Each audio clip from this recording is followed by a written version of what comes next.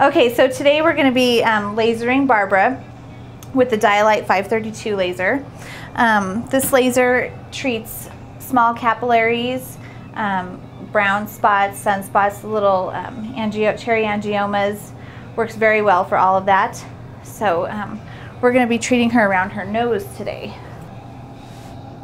We're going to treat this one first right here.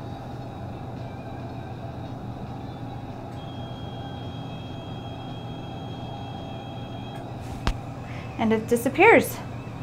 Usually you need about 2 to 4 treatments depending on how big the vessel is. It's like a riverbed that has to dry up, so eventually it just, you cauterize the whole little capillary and it'll be gone.